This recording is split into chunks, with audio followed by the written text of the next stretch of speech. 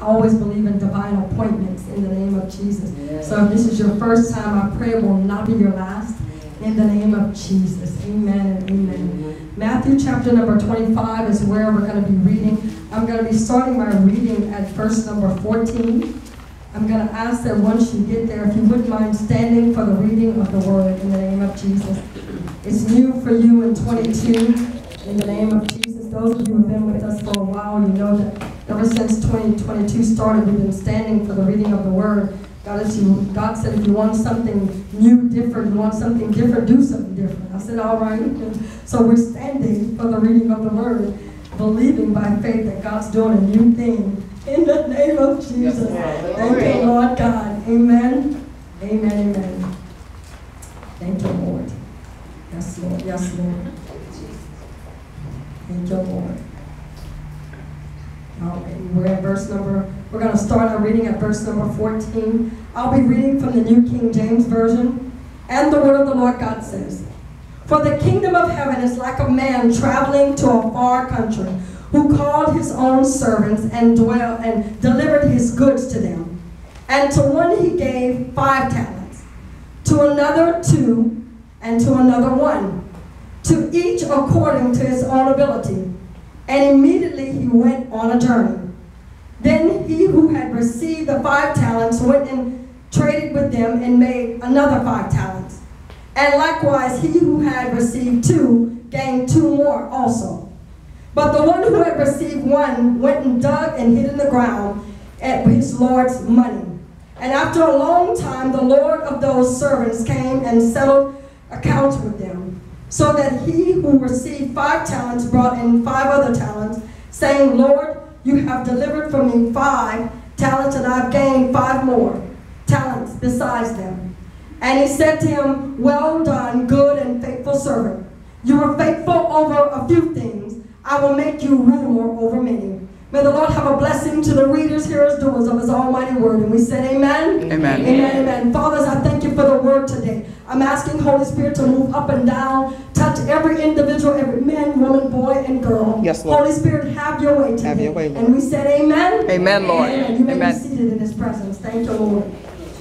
Thank you, Lord God. I didn't want to go any further into much more reading, but in case you haven't realized, Matthew chapter number 25, verse 14 through 30 is going to be your homework. In the name of Jesus. My God, I got homework. Yes, you do. You're back. You have homework in the name of Jesus. If you're taking any notes today, the title of today's message is Use It or Lose It. Or you're like, oh my God. Wow. Yeah. Use it or lose it. When you're writing it, that's the title of today's message. The word for today is talent. Talent. Talent. Talent. In the name of Jesus. T-A-L-E-N-T. Talent. Before we get into any further depth of the scripture, of course, I'm going to give you the definition of talent. And that's just the way the Lord God always gives me a word as well as a message. If you're looking at the definition of talent, it is a natural aptitude, a special athletic, creative, or artistic. And that's definition number 1. I will repeat that. Talent. It is a natural aptitude, special athletic, creative, or artistic. And the second definition, natural endowment. That's someone who has a talent. So anyone who has a talent, I know the Bible talks about it in the biblical way. It's also listed as money. Back in Roman times, it was listed as money. Talents was considered money. But this is a twofold message today, and I pray the Holy Spirit will allow me to address both issues. It's also considered money, but God's talking about your talent and your gifts. Many of you have spiritual gifts, and you have talents. You're like, wait a minute. Everybody in here at the sound of my voice has a spiritual gift as well as a talent in the name of Jesus. That means something you don't have to work hard at. It's just in you. You know what I'm talking about? Everybody has something. Some of you may not know what it is, but I'm praying that the Holy Spirit will quicken in you for you to know that you have a talent. Amen? Amen. Let me give you a great definition, a good example of that. You see this keyboard that's right up here. Someone who has a talent, a natural ability, they can get on it and start playing a song just by sound. Amen. But then there is also someone who can get up there and they can play it, but they had to learn it. Amen. You know, they had to take on like a skill. Well, and there's nothing wrong with having skills. Skills are something that we learn, but whenever you have a natural endowment, you can read scales and bars, and you hear it, and then you can play it. So the Lord God is letting us know that just like that example with the keyboard, there's something that God has put inside of you that's already been there since you were born. The moment you got saved, the Lord God said, I'm stirring up your gifts, because you have a gift and a talent that somebody is in need of. And that's why I love this passage right here, because the Lord God is speaking to each one of us today. He's letting us know that you have a gift. You have a talent. And as he was speaking this parable to these precious individuals, that we can understand, the disciples, so we can understand what God is talking about. Look at verse number 15. The word of the Lord God says, and he gave one 5 talents, one 2, and then another one he gave 1. And I underline this. I pray you can mark in your Bibles that said, to his own ability. God would not give you something that he knows you cannot do. Oh my Lord. You're like, wait a minute, God. You don't know what I'm going through. The Lord God says that whenever this individual was given an assignment, God is such a good God. I know you think you're going through a rough time, but the Lord God is saying, whatever God is allowing you to go through, he has gifted you, you will be able to make it. Wow. Tell your neighbor, you will make it. Wow. Tell your neighbor on the side, you will make it. You may not realize it, but the Holy Ghost is working inside of you. God would not give you something that you cannot handle. You may not have experienced it yet, but I want you to know that today your gifts are being stirred up. Your talents are being stirred up. In the name of, you're going to come out of this giving God some glory. Yes, you're going to come Lord. out of this Yes, better Lord. than what you went into. Yes, Lord. Yes, Lord. Yes, Lord. Yes, Lord. God is letting you know that he gave gifts to their own ability. There are times that we wonder, why would the Lord God allow us to go through some things? I know I'm not the only one. Sometimes you're like, Lord God, I'm going through some things right now that, Lord, you probably don't even know about, which he does. But you know how we don't. Yes. We're telling the Lord God, Lord, do you know what's going on in my life? Do you realize the pressure I have? And the Lord God said, I know exactly what you're going through. And matter of fact, I didn't cause it, but I did allow it. I got to point that out, because a lot of individuals, they're giving God a bad rap. Yeah. And they're saying, you know what? God caused it. God didn't cause it, but he allowed it. Yes. We live in this world. We're not from this world. When we're living in this world is fallen. You know, they do have murders. They do have molestation. Talk to me now. They do have things that go on that we don't care for. That why would God have this to be in this? We fell into this world. Whenever the Lord God cast out Satan and his authority of the angels, guess where they fell? Right here. That's right. So there was some demons here before you even got here. That's exactly. There's some spirits that's been attacking your family that's been here before you got here. Come on, Pastor. So why are you looking like, well, I don't know why is this going on in my house, in my family? Don't look at it strangely, because you are living in this world. And the Lord God said we were born into sin. Yes. We weren't sinful, but we were born into it. That's right. And because we're born into it, that's why you got to be born again. Yes. So that way you can at least get on top of this sin thing. Yes. In the name of Jesus. Yes, Lord. So as you're born into this world, the Lord God says that we should be saved, but I'm letting you know that God didn't cause the problem, but he did allow it. God did not cause COVID.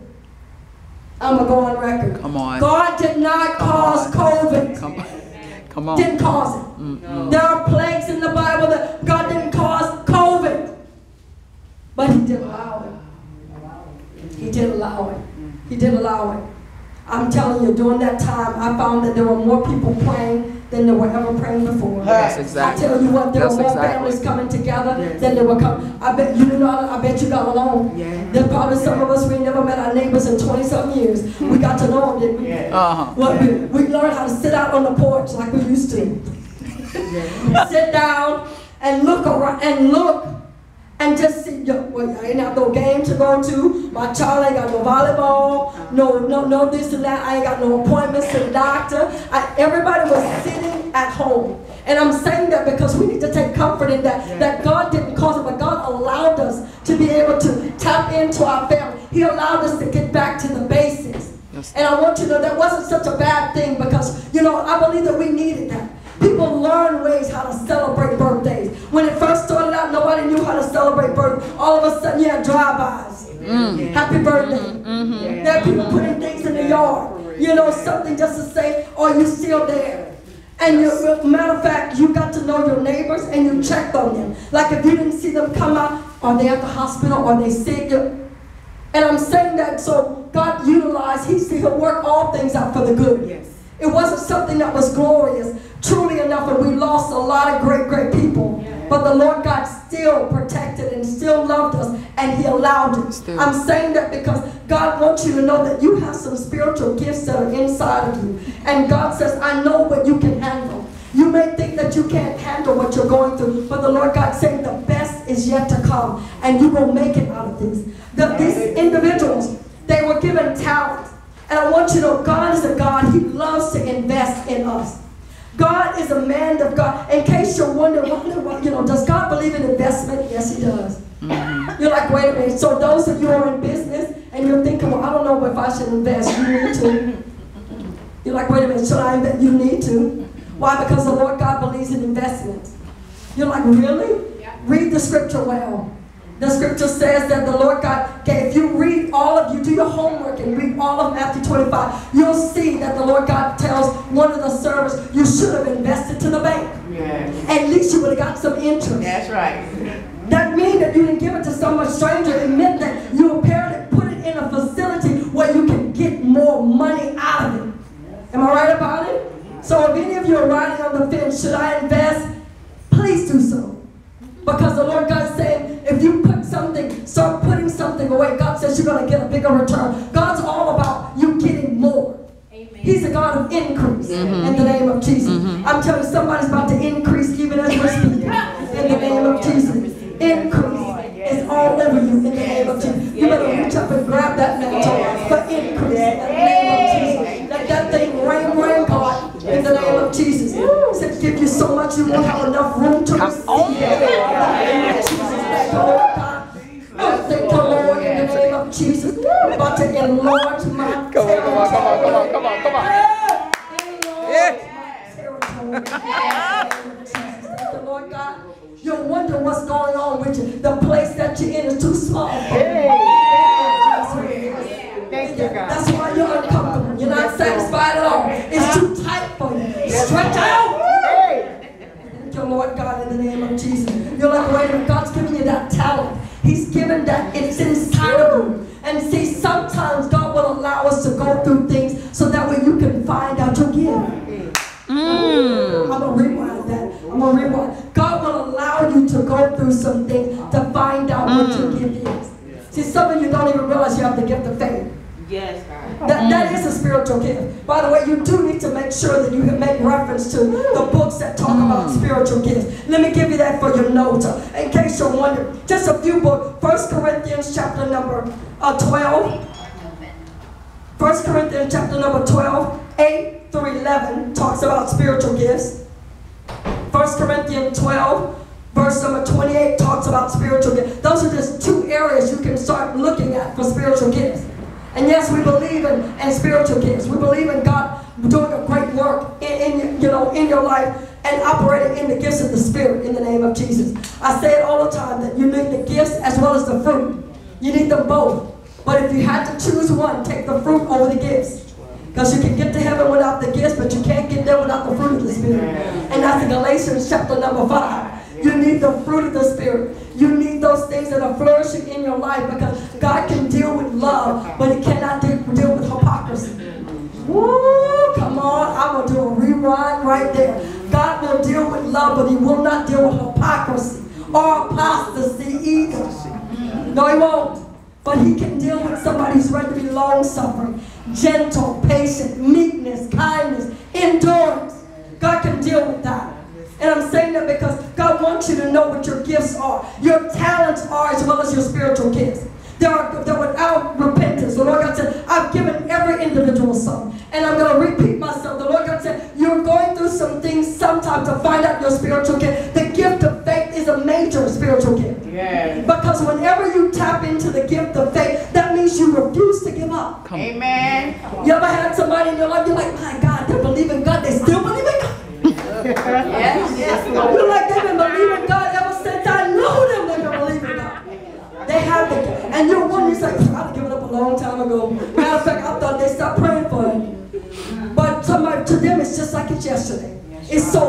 on their account. When they pray, that's the first thing to pop up.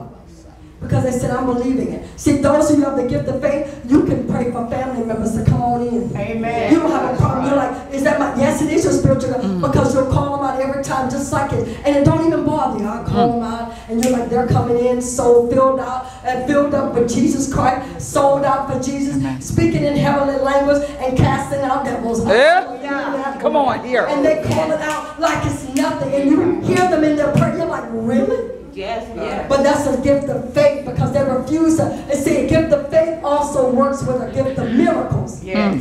They normally run together in spiritual gift settings. Because if you're going a gift of miracles, that means a person, if you believe in miracles, a gift of miracles means that whenever you're praying, you believe that that body part going to come out. Already in the name of Jesus. Yes, Lord. You're like, I don't know. You're like, don't worry, I'm stirring it up.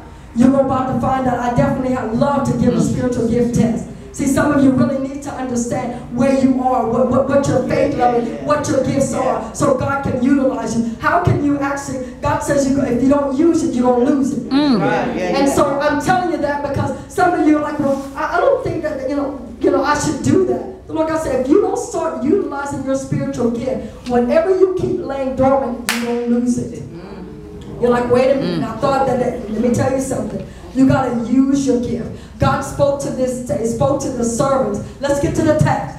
God spoke to that servant, the one that had said 5 talents. Let me see if y'all got your math pencils together. He went to that servant who had sold 5 talents. And what did that servant say? He sold it and he sold and got 5 more. All right? And the one that got 2 more. But there was one who got 1, and what did he do? He hid it in the ground. You know why God was upset with that servant? Because of fear. One thing God does not want, he said, if I'm going to minister, give you gifts, the last thing I need for you to do is operate in the spirit of fear. Why would God bless you with gifts, then you're going to be fearful about it? He said, because, Lord, I knew that you were a hard man, that you reap what you did not sow. The Lord God chastened him. He said, well, should you not have sold it? Because if you knew that I went where I did not sow, then if you would have put it in the ground, I could have sold more. Ooh. Oh, I'm being rough on you today. Because the Lord God is saying, don't try to hide your gift. You need to start investing in it. Yeah. So you need to start utilizing it. Because if you don't, you're going to lose it. Yeah. I said from that. But those who got 5, gave 5 more. What that made them? 10. There we go. Very good. Those who got 2 and got 2 more, what you got? 4. Those who got just 1 and they didn't sow it anywhere, what they got? 1. Okay, now which one looked like they got some increase? The 10 and 4, am I right? Did I not say God loves God of increase? God says whatever you went in with, I want you to come out with more. Somebody better get that in the name of Jesus. If God said you went into this thing with 5, you should be coming out with 5 times more. If you went into this thing with 2, you should be coming with double times more. He said even if you went in with 1, you should at least have sold 1 more to get double, get 2. So God is upset with that whenever he gives you something and you don't try to sow it. You don't try to utilize it. So you're going to lose. So that's why God chastened that servant. And the Lord God is saying, people of God, don't get chastened with your gift. God says whatever your talent is, whatever your gift is, that you need to be working it for the kingdom of God. You're like, oh yeah, you need to be working it. You're like, no, that's your investment. Your investment is investing in the kingdom of God. You're like, well, how do I do that? If you're a prayer warrior, then you know what? You should be praying. If one of your spiritual gifts is healing, then you should be laying hands upon the sick. You're like, well, wait a minute. How do I know? If you don't use it, you're going to lose it. But see, how will you know? You're like, well, have you ever had a prayer and you just had a dream and you're praying with somebody and you just feel compelled to just, if I can just lay hands on them. That's indication number 1. And then especially if your mind is saying you done lost your mind, then you know it's the Holy Ghost going to do. Because you know, you're like, they're going to look at me like I'm crazy. I'm going to go up there and tell them, let me lay hands on them. They're already acting funny. Trust me. I'm saying that because that was my first experience whenever I actually laid hands upon someone. I was like, Lord, I ain't going over there. You know, I know I'm not the only one that had those internal arguments. When the Holy Ghost started talking to you and you're talking back but nobody's talking. And you're like, he said, go. You're like, I ain't going. You're looking around and everywhere. You see all these people? I'm not going. I'm not even budging. Hands started vibrating, burnt fire red. I was like, I'm not. The Lord God said, go put that on somebody. I said, oh no. We're in a big, you know, and then of course we wouldn't do it. I'm in a big setting, you know. I got a big conference. I don't know nobody. I'm on a bus. Well, I can't sneak out, you know. I'm on a bus ride. Then I got to ride with the people back, you know. And the Lord God saying, go lay. I said, Lord. Then He going to lead me to a judge. I said, oh my God. I can't do it to her. Dude, I know who she is in other realms. And then I'm going to go lay hands upon her. I said, oh, you know she's sick. I'm arguing with her. And I in my hands, all over her. And the Lord God said, just go lay hands. And I didn't know about gifts. I'm trying to give you that to kind of let you know your gifts and your time. Sometimes you're not aware of it, but if you're in the right setting and you keep hanging around the Holy Ghost, He going to reveal it to you. He going to let you know. You're going to get all these indicators. You're like, what's going on? You get word of knowledge. You're like, it's in the left ear. You're like, wait a minute. You're like, within your gift of word of knowledge, word of wisdom. She's been having it for 5 years.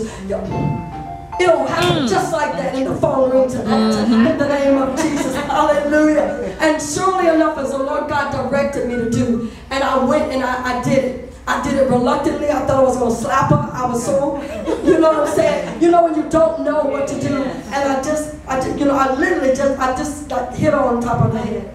And when she went out, I said, Lord, have mercy. I'm not knowing, you know, when I'm telling a baby and cry, and I'm not saying that for, I didn't know what to do, you know, and I'm able to minister that because I started out not knowing what to do. I knew that I wanted to do something for God, and I knew that He called me to do something, but what it was, I had no idea. Anybody know what I'm talking about? Yes. If you don't know, you can lift your hands or just keep looking straight forward. But at the time, I didn't know what God wanted to do. But I knew there was something more than just me coming to church. I knew there was something more than me just sitting here. I knew it was something more. I was like, God, there's got to be more to this Christianity than this. Got to be. That's delivered. I knew it. I'm not going to just sit here and go through the motion day in and day out. Sing a few songs, three praise, 2 worship. Sit home, go home, go back. No, there's got to be more to this about. What are these people running up and down for? I want to know what that is. What is that Holy Ghost? What is that? I start tapping into that, and all of a sudden I got it. Woo! And when you get it, you're going to know you got it. Yes. I'm here to tell you, nobody can. You'll be shouting in the middle of a grocery line, tomato, the blood of Jesus. You just be excited because anytime you get it, you're like, do you realize, you're like, do you see the blood? You walk in the aisle, you see nothing but tomato. Look at the blood of Jesus. Devil, don't mess with me today at the cash register. I got the blood. I got all my tomatoes. Don't come play. You take everything literally as far as the Spirit of the living God moving and ministering and going. And I mean, whenever you get it, you get excited about the Holy Ghost. No matter where you go, things start raining. Rain, God. You're like, well, why are you excited? Say, don't you tired of the rain? Whenever it's raining outside, the Bible says, ask for rain in a time of. So when it starts raining, rain money in my house. Rain blessing in my house. Come on. Rain peace, rain. Yes, so when it's raining, yes, Lord. Rain. Let it rain, God. Let it rain. Rain, saturate the ground in my heart. Saturate my home. Saturate my. Lord God, do a clean sweep. Because I tell you what, the dust buster can't get it like you can. But the rain of God, wash them demons out. You know what I do? I just open up the door. Fresh rain, come on in. It's raining on outside. Say, Lord, God, rain from the roof, all the way from the ceiling down to the foundation. Every demon that's not like you got to go. I'm here to tell you. You talk about a fresh rain. So whenever you get it, you take things like that and you just go all the way with it. And I'm saying that because whenever God will start stirring up your gifts, and then you realize it, God will have you to utilize it at just different times, but just be obedient. But you must know that God wants you to increase, people of God. I know that you may have been expecting a shout message, but the Holy Spirit said, I need to teach you today. I need to teach you to understand what you need to do and where your place is in the kingdom. You need to utilize your gift or you will lose your gift. You need to be effective in ministry. You know what? God says, I didn't just call you here just to take up space. He said, if I allowed you to be born and I have you, you're like, well, somebody else can do that in my family. He said, well, why do you think I called you? You're like, well, wait a minute, me? Why not? Nobody else gonna do it. Amen. Amen to that. Who else gonna do it? Who's gonna carry the mantle? You're like, me, Lord? Yes, you. Amen. I mean, I tell you, why not you? The Lord God said, you said, well, I'm believing God to save, but I didn't think you were going to call me to save. And he said, you know what? People believe whenever God says, go save the nation. They're thinking third world country. Sometimes your nation is your own house. Yes, yes. And you got to start in your front door before you can go to the back door. Yes. You know, I want to travel overseas. Can you save your neighborhood first? Come on, come on, come on. Can you save just your first cousins? That's a nation right now. Because they're connected to something. So you talk about when God called, whenever he called you to get saved and start doing the work in you, God says go save the nation. He's telling you, get beyond yourself and go do something for God. Utilize your gifts. And so when I began to utilize my gift, when you will utilize your gift, they'll become more in activation. The talent, the servant that actually did something with their gift, the Lord God said, and it sounds like it's like a punishment word, but the Lord God says, take from the one that only got one and give it to the one that had 10. Ooh, boy, that's something right there. That's a daddy teaching right there. You're like, well, wait a minute. You're like, well, how would you get? He already got 10. He said, because I'm teaching him that you should have sold something. You're going to lose something. He said, and because my word is true, he said, anytime that you do something for me, you're going to get increase. He said, you thought you had 5. He'll take this other 1 too. So that means you have 11. All right. 11 times more. And you're thinking, well, God, why is God so hard? God's trying to teach us a lesson that he's a God of increase. Anytime you want to keep God balanced and equal, whenever God says, I'm trying to give you more, and you're up there hiding, you're operating in fear, not letting God utilize your gift, the Lord God says, I'm trying to get some of you to get out of your comfort zone. See, you're too comfortable right there. Oh, Lord, I'm not going to do that. They're going to call me a fanatic. But why not? Aren't you tired of being called normal? I mean, just every once in a while, I like to just break the shell of being normal. You know, children of God, we should be radical for Christ. When people see you coming, they should go, oh no. Oh no. They're going to break something up. Watch them. Watch them. That's how the enemy should feel when you get on the property. When they see you coming, they should stab. You see, whenever you come and see, that's how the believers should be. And your gifts, your talents will illuminate before you. Yes, it will. God says, I want you to have increase. Tell your neighbor, increase. Increase. Tell your neighbor, that's an increase. Increase. You must understand, when God gave you those gifts, he entrusted you with them. When God gives you something and he feels like you're qualified enough to handle it. See, many of you maybe have thought under yourself and maybe thought, the Lord God, I really am not capable. The Lord God said, I make no mistakes. God has never made a mistake. I want to go on record, he's never made a mistake. I'm going to say it again. God never makes a mistake. So if God has gifted you in those particular areas, God said, I knew exactly what I was doing. I know what's needed in this family. I know what's needed in your life. I know what's needed in your community. And he said, I sent someone like you to reach that generation. Yes, God. I sent someone like you, small inside. I've been told so many times, you're so tiny. You know, meaning short. I said, but I'm big in Jesus. You better watch it. Watch it. Take these 3-inch brothers off and kick that devil all up and down the street. Yes, Lord God. I'm going to tell you, it's like, my husband calls me, he said, you're the little dog with the big bite, with the big boy. And I said, ooh. He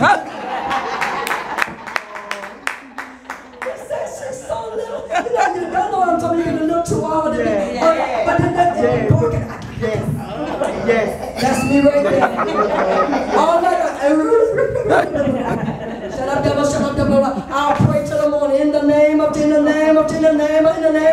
I'll pull you down, pull you down. I cancel. Come on. In the name of Jesus. You're like, wow. And so, I see that works to my advantage too. And it works for some of your advantage too, because see, God has gifted you and called you in a particular area, and the enemy's thinking, that one right there, and you're the secret weapon. Yes, Lord. I can go behind enemy lines. So you didn't think I had all that. Yeah.